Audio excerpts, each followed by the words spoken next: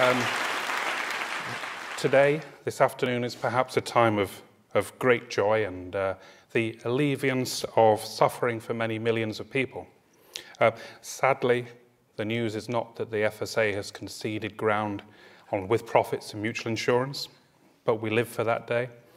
Sadly, neither am I reporting that Greece has managed to find out a bailout solution which saves the euro. But perhaps almost as importantly, in terms of this conflict-driven world, I can tell you that on the BBC a few minutes ago, they announced that Colonel Gaddafi had been killed. And if I say nothing else this afternoon, well, at least I've given you some new information. The Association of Financial Mutuals was born at the beginning of last year and brings together representation of mutual insurers and friendly societies. And between our members, they have around about 20 million policyholders and assets approaching £100 billion. Those of you that are keen followers of mutuality will know that before the welfare state was created, if somebody wanted to save for the future, to plan for their pension, to protect themselves against not being able to work, or even to find the money to bury themselves, they would go to a mutual insurer or friendly society to do that. And even up until the 1990s, the mutual insurance sector was dominant in the UK, with many of the big names that we know today still being under mutual ownership. Now, what we saw since about 1995 onwards is government policy through a succession of governments and indeed a succession of regulators push towards demutualisation, not just in building societies but also in mutual insurance. So nowadays we see a sector that only has around about 5% of the UK insurance market. We still see some of the bias that was inherent in the way that regulators operated working today in the FSA. Now that's not explicit bias, but it is bias towards single business models which rely on equity capital. We think that's wrong, and we think that more needs to be done through the FSA and through its successor organisations to encourage the growth of diverse business models and, of course, in particular, mutuals and cooperatives.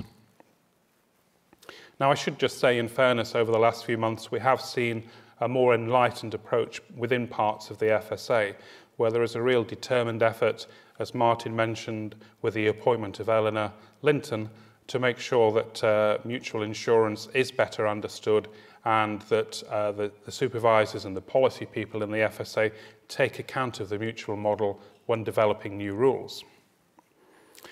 But whilst we're in a position of change as a result of new legislation in the UK, we're also seeing significant change in the regulatory environment simply because of the impact of Europe. So whether or not the FSA was splitting itself in two, actually what we will be seeing in the future is a far different regulatory framework than the one we have today.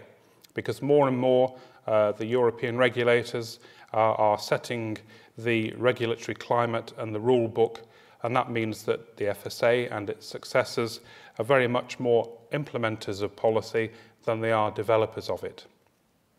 And that means that not just we as an industry, but also the regulators themselves have to come to terms with the new approach that's being pushed on them. FSA talk about that in terms of more intrusive regulation or judgment-led regulation. Well, again, that to me is part of the implication of seeing the rules set elsewhere.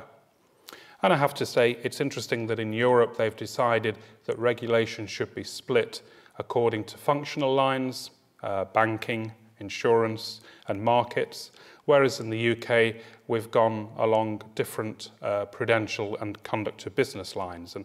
And that will make the whole environment for regulation in the UK far more complicated.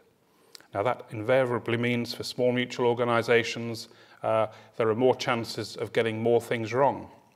So it's incumbent on all of us to work hard with the regulators to make sure that we understand the regulatory environment, that we highlight issues early where we see potential problems, and that we develop a shared agenda for the future. And if it's not enough to see all this regulation changing, then we're also in a position at the moment where the whole set of rules are changing fundamentally as well. So in insurance, we're seeing changes to the capital environment through Solvency II, the distribution environment through the Retail Distribution Review. We're seeing changes to our tax regime, our accounting regime, changes in Europe that are bringing changes to the way that we design products, and even down to the bare basics of how you price insurance. Will no longer be able to charge different rates according to the risk that men versus women impose on us. So we're having to come to terms with some really fundamental changes to the way that we operate, and much of that is being driven through regulation. Perhaps, sadly, I have to say, when a group of chief executives within AFM get together, they don't always talk about who's doing well in business terms. The first port of discussion always seems to be about regulation. Maybe that's my influence, but I like to think it's actually the regulatory influence and the sheer volume of things that we're all having to contend with. So if I've got any messages for you today, it's about saying regulation is changing at such a rate that everyone needs to find ways to stay on top of it. We need to work with the regulators because they will need help to get through the tough agenda that they have. We also need to work with them to make sure that we understand exactly what regulation's doing so that we can adapt accordingly. Thank you.